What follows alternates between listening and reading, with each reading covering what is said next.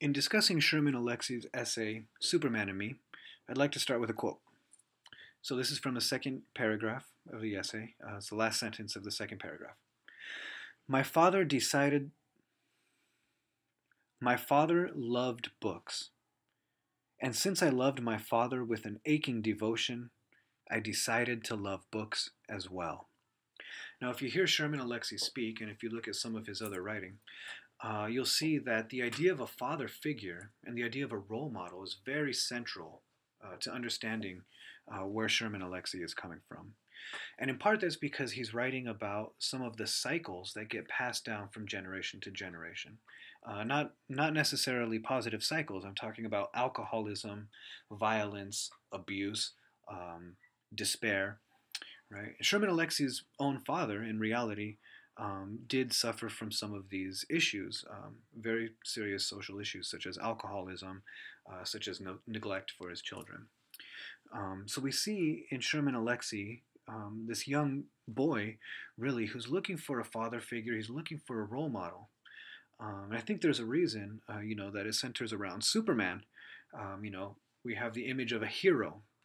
Superman saves lives, and we see that repeated phrase, which I love, which is that Sherman Alexie is trying to save his life, and later he says he is trying to save our lives, referring to the Native American students that he visits. And really, this search for a solid role model, a positive role model, and a father figure is important in understanding his works and in understanding this essay, I believe. He describes this aching devotion that he has for his father. And one of the, I think, sad things about this essay is we never really see the father expressing an aching devotion back. We never see the father saying, "Hey, I love to read and you love to read, Sherman. Let's sit down and read a book together." No, it's this aching devotion, it's this image of his father that drives Sherman Alexie to read. But I don't think he necessarily finds what he was originally looking for, which is his father's sort of acceptance, sadly. On the other hand, in his search for a role model, we find that he has actually become a hero. And that Sherman Alexie, through the process of becoming the celebrated writer that he is, has become a Superman for others. And I think we can imagine the students in the classes that he's visiting having similar issues that are endemic to life on the reservation, which includes violence, which includes poverty, which includes alcoholism and drug abuse. And that those students likely are looking for a role model themselves. And that Sherman Alexie really has embodied this life. I'm going to read another quote. This is from paragraph 5. This might be an interesting story all by itself. A little Indian boy teaches himself to read at an early age and advances quickly. He reads Grapes of Wrath in kindergarten when other children are struggling through Dick and Jane. If he'd been anything but an Indian boy living on the reservation, he might have been called a prodigy. But he is an Indian boy living on the reservation, and is simply an oddity.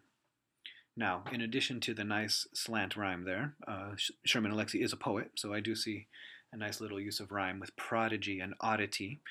But I think he's also exploring this idea that on the reservation, the type of success that is expected within mainstream society is not really an accepted part of reservation life. Okay, and that's sort of reinforced in paragraph 6, where he says, "A smart Indian is a dangerous person, widely feared and ridiculed by Indians and non-Indians alike." Right? And we really see this transformation of Sherman Alexie, where he becomes this role model, this writer, this figure.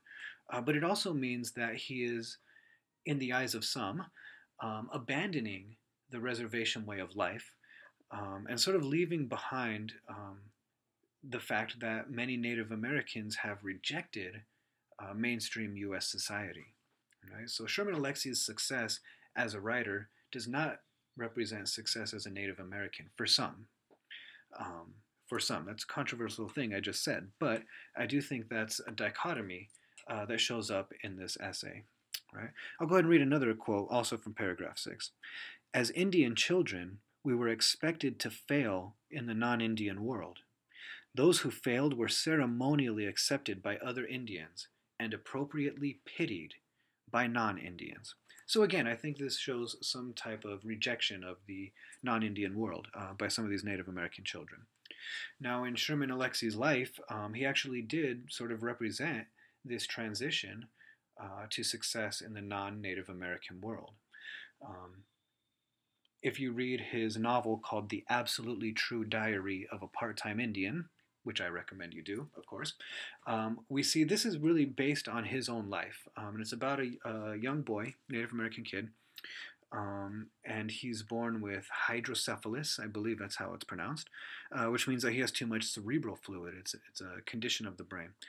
And it can lead to brain damage and loss of memory, death at a young age, all of these issues. So the character within the story suffers of hydrocephalus, but Sherman Alexie in reality did as well.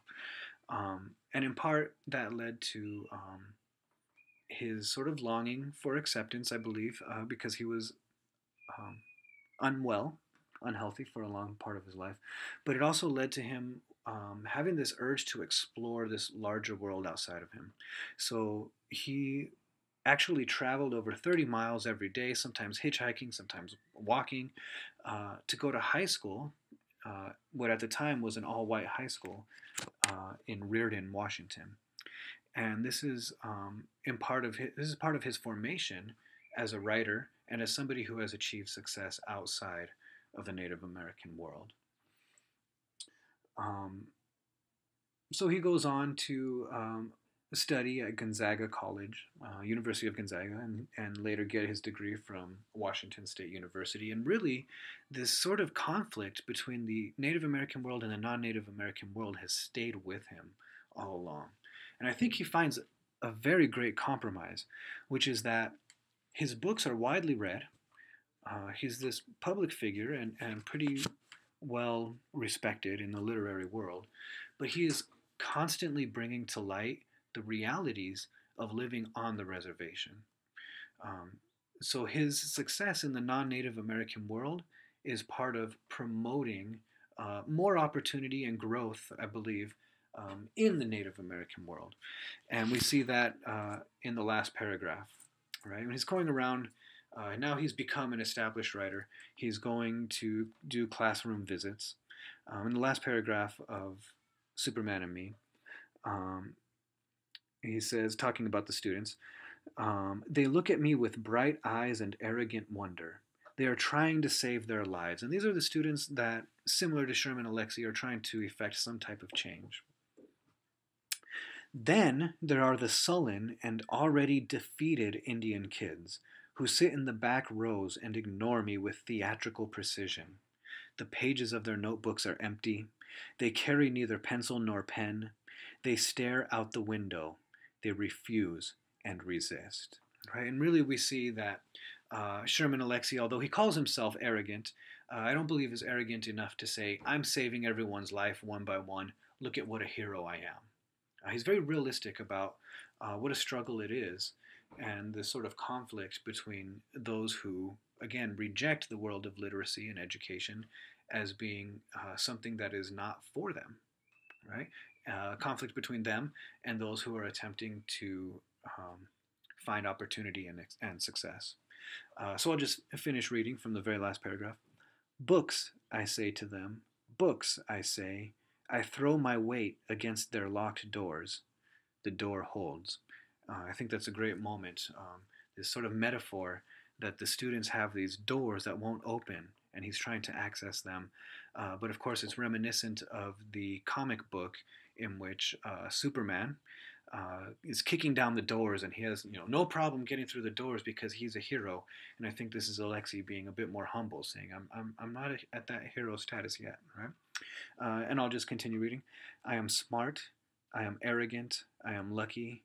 I am trying to save our lives. Great quote. I'll let you ponder what that means on your own. Thanks.